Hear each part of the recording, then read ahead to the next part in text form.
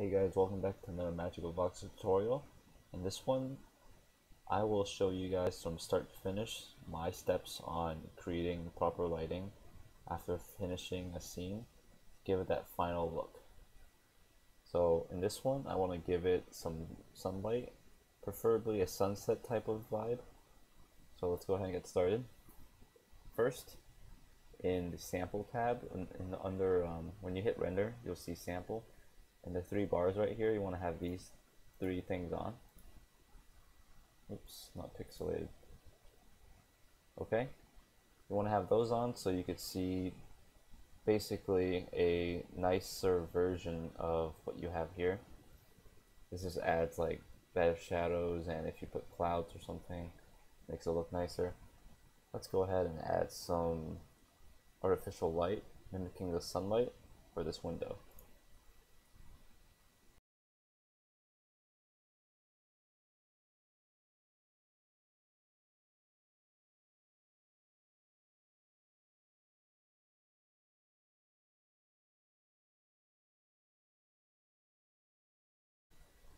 Okay, after creating the color for the light you want, go ahead and alt left click on the color that you want to create an emission on.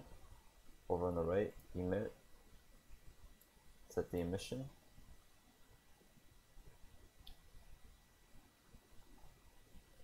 And then right now you can see it looks pretty good, but one thing that you can do is turn on bloom, and that gives it more of a sunlight type of feel. And you can always adjust the settings in here. Want it to have higher or lower. In this case I want it higher because it's closer to sunset. If you mess with the size, be careful, because if you turn it all the way to the max, you can see it looks very unrealistic. So you just want to get the sweet spot.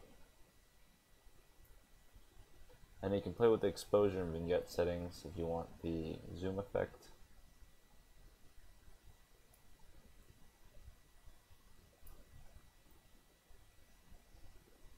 And if you find a proper camera angle you want to set that to, that you can always go back to, you press 7 on the keyboard. And that if you move the camera, let's say here, you can just press 8, and it'll bring you back to the saved camera position. Let's go ahead and change this background here. We wanted to change something else.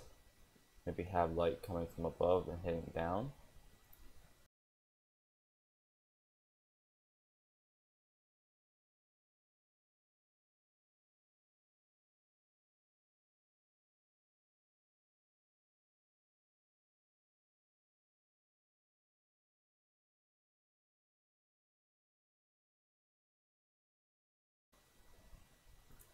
Let's go ahead and change the world lighting settings.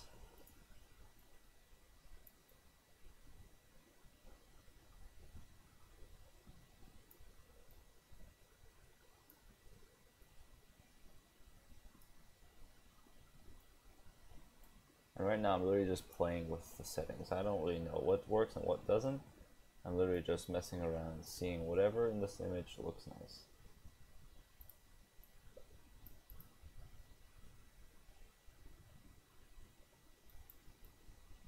Because I'm going for the sunset type of glow, I want to have colors focused on orangish red. Also, I picked this color because a little bit of, if you look this color up, complementary colors are probably somewhere close to blue. Orange and blue look nice together. And you can always just look it up on the color wheel. Like, let's say you wanted to choose a color like that. You can go over to, where is it? This right here, the hex. You can just copy, Control C, and then you can go into, say, the color wheel by Adobe, and you can put that in, and you can choose complementary colors, and you can just literally copy and paste whatever hex they have there and put it into Magicavoxel.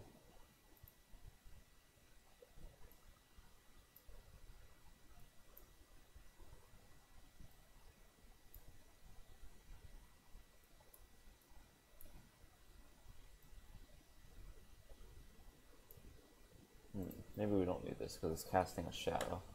Let's have that like that.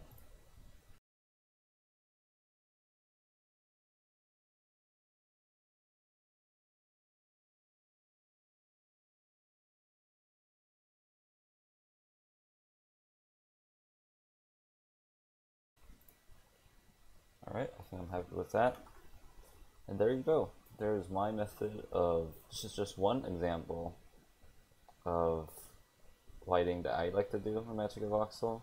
Obviously every scene is different. You really want to know what scene you're going for. In this case, I wanted a bedroom in the sunset type of setting. So these settings are what I went with. Hopefully this video helps. There's more videos to come, and have fun in Magicavoxel.